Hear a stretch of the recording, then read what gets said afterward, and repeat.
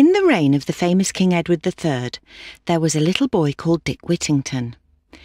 Dick's mother and father had both died whilst he was very young, and as Dick was not old enough to work, he got very little to eat. The people in his village were poor, and they could only spare him the odd crust of bread. Now Dick had heard many tales about the great city of London and about the streets that were paved with gold. So when a large wagon came by his village one day on its way to the great city, Dick asked the wagon driver if he could go with him. The man agreed, and they set off together. Dick arrived safely in London and was in such a hurry to find the golden pavements that he ran off without even thanking the kind wagon driver. Dick ran until it was dark, but he found no gold on the streets.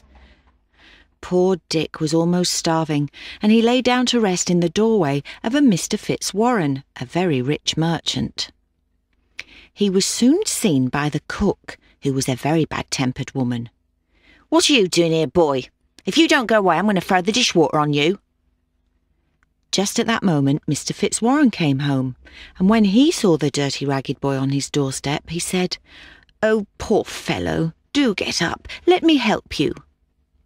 Dick had not eaten for 3 days and was so weak that the kind Mr. Fitzwarren ordered him to be taken into the house for some food, and he then gave him the job of helping the cook. Dick would have lived very happily in this family if it had not been for the bad-tempered cook. She used to say, "Look sharp, clean the pans, make the fires, and do all your work, otherwise you'll be in trouble." If this wasn't bad enough, in Dick's bedroom there were many holes in the floor, and every night he heard the scurrying of lots of rats and mice. Sometimes Dick would clean shoes to earn a little money, and one day he received a penny for his work and decided to buy a cat to catch the mice. Dick hid his cat and always took care to feed her, and in a short time he had no more trouble with the rats and mice. Soon after, Mr. Fitzwarren had a ship ready to sail, and it was the custom that all the servants sent something on the ship as a chance to bring good fortune. Dick said, "I have nothing but a cat which I bought for a penny some time since off a little girl." "Then fetch your cat, my lad," said Mr. Fitzwarren, "and let her go." Dick went upstairs and brought down poor Puss, and with tears in his eyes he gave her to the captain of the ship. The bad-tempered cook was very jealous of Dick. She began to treat him more cruelly than ever, and made fun of him for sending his cat to sea.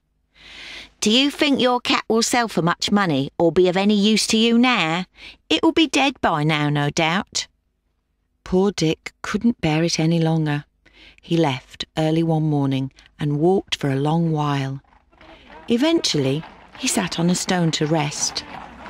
Suddenly, he heard the bells of Bow Church begin to ring, and they seemed to say to him, "Turn again, Whittington, thrice Lord Mayor of London." "Lord Mayor of London," he said to himself. "I could put up with almost anything to be Lord Mayor of London when I grow up." So Dick changed his mind and returned to the house. We must now follow Miss Pussycat to the coast of Africa. The ship with a cat on board was a long time at sea and was driven by the winds to a part of the Barbary coast. The people there came in great numbers to buy the fine things that the ship was loaded with.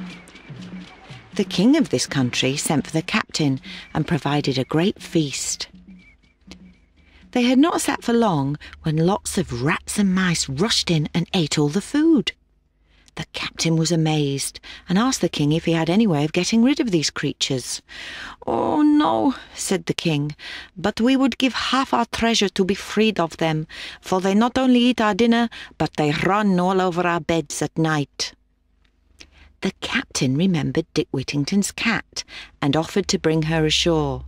"Oh, run, run," said the king. "I am impatient to see the dear creature." Away went the captain and brought Puss back under his arms.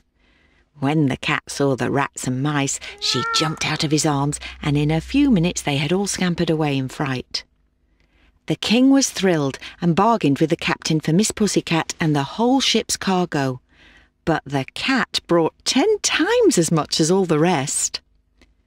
The captain then said farewell to the king and set sail for England, and after a happy voyage arrived safe in London.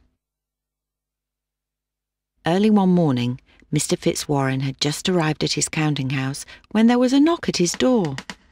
"Who's there?" said Mr. Fitzwarren. "It's the captain of your ship, sir." Mr. Fitzwarren opened the door to find the captain laden with precious jewels. The captain told the story of the cat and showed the rich presents that the king had sent for poor Dick.